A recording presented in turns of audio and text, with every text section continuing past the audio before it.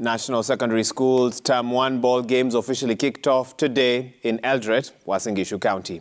In boys basketball, defending champions Dr. Agre High School from the coast started their title defense on a high, seeing off Onjiko from Nyanza 60-53 points to finish second in the pool.